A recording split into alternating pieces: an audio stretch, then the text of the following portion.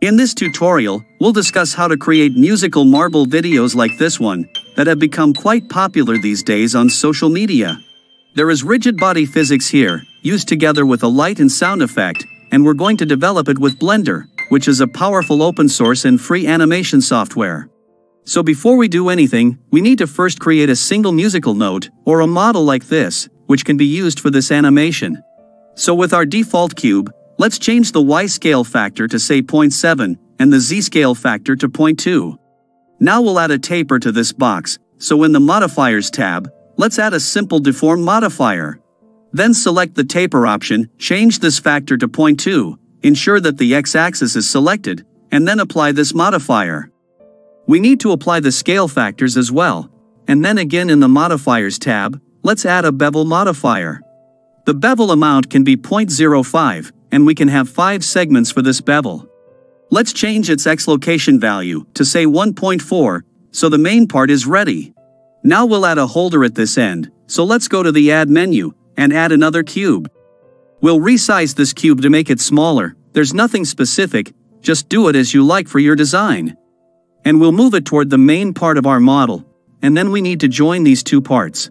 So go to the Modifiers tab and add a modifier called Boolean modifier. Use this difference option, then select the bigger part in the target object and then apply this modifier. So we'll get a hollow part like this. We need to join it with the main part, but before that, we'll also add a cylindrical part here. So again go to the Add menu and let's add a cylinder. We need to rotate it to horizontal and make it a little smaller. We'll move it in the X direction as well, but let's first reduce its Z scale factor to 0.05. And then change the X location to place it just behind the other parts. Now select them together and apply the Shade Smooth option. Finally, we have to join these individual parts through a parent-child relation, so select all the parts like this, and select this main part at the very end. Then press Ctrl P to bring this menu, and select this option, to make this as the parent for all other parts. Now if we move this main part or the note, they'll move together. Or, if we rotate this, the whole thing will rotate together like a single object. Now, we can simply copy this note, and create a series of several such notes, and then the next steps will follow. So, press 3 on the number pad of your keyboard to go to the left side view, so that the Y-axis is here and the Z-axis is here. In this side view, we'll create a series of many such notes, and we'll drop a ball like this, which will gradually move this way through these notes. So let's again go to the Add menu, and add a UV sphere for the ball. But we need to make it smaller in size, and we'll also move it up, so we'll change its Z location to say 6. We want the ball to fall on this note due to gravity, and then bounce through the other notes, but we can see that we need to also move it this way, to drop it on the center of our note, so we'll modify its X location value as appropriate, to bring it to the center position, and then go back to the side view mode. Then for our ball, let's go to the Physics tab and enable the Rigid Body Physics. This should be an active type rigid body, and we can change the collision shape to sphere from this drop-down. Then under the surface response, we'll remove the friction value completely, and change this bounciness to say 0.75. Similarly for the note, enable rigid body physics, but this should be a passive type object. We'll change the collision shape to box type for simplicity, then let's remove the friction value like before, and the bounciness can be 0.7. But if we run this to test the setup, we'll see that the ball does not actually bounce. So we have to rotate this note slightly, just to make an inclination, that will cause a deflection, and this time, the ball will bounce just as we want. Now, the most difficult part. We'll create here another note, and we need to ensure that the ball hits this note after bouncing from the first one. To make this job slightly easier, we'll split this editor into 2 parts.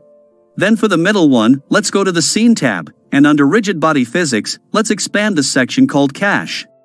If we change the end frame of our animation to say 500, we must have the same change in this Cache section as well. We'll use this Calculate option quite often, so let's keep this Calculate section visible in this middle panel. And in the lower part, scroll down to Surface Response because we need to manipulate these fields. Now box select this note, duplicate it with Shift-D, and move it to any position with your mouse. You can rotate the note whatever way you like, then hit this Calculate to frame, and play the animation once more. It looks perfect, so we'll place our third note. Let's go a couple of frames down the line, Then create another copy of our note, and place it right here, so that it overlaps with the ball. Now hit on the calculate button, and we can go back and forth to ensure that the physics is working exactly as we need.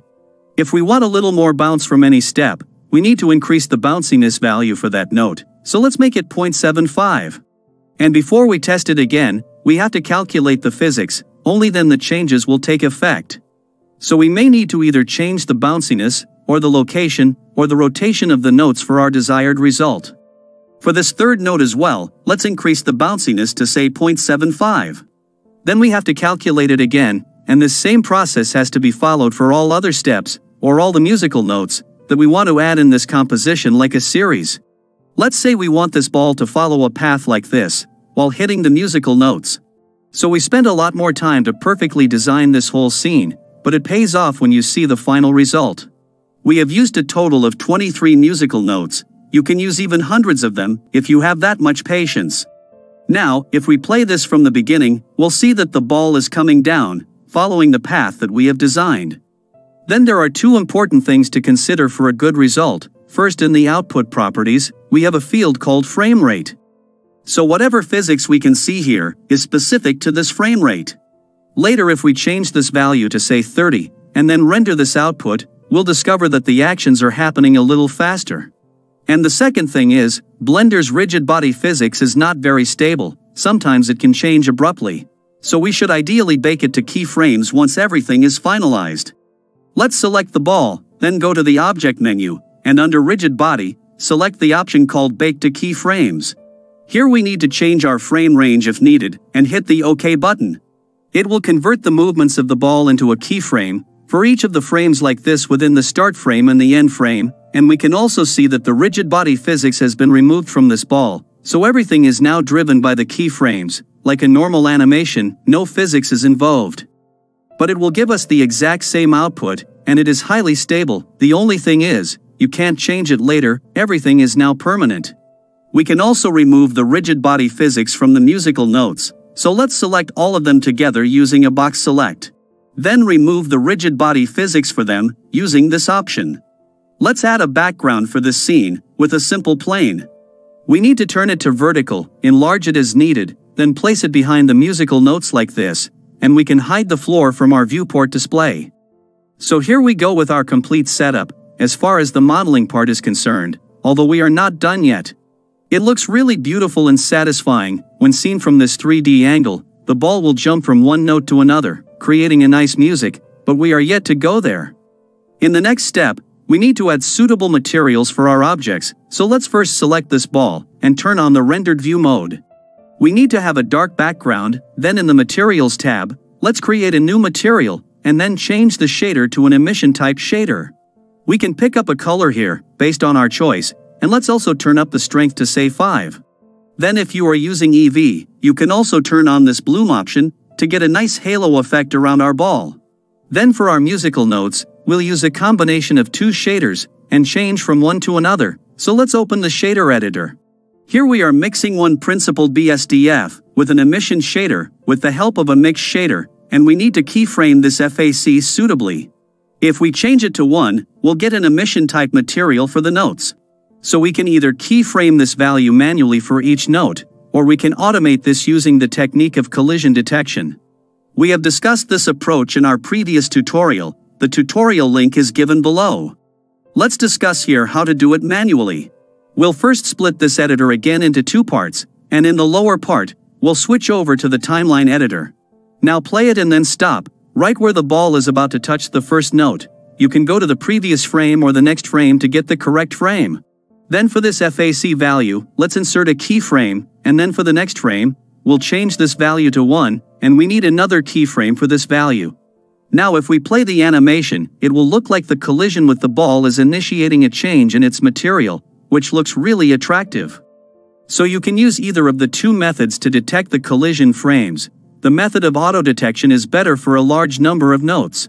And once you complete this exercise for all the notes, you'll get a result like this. It will run faster when you render, and you can even use a different color for each of the notes.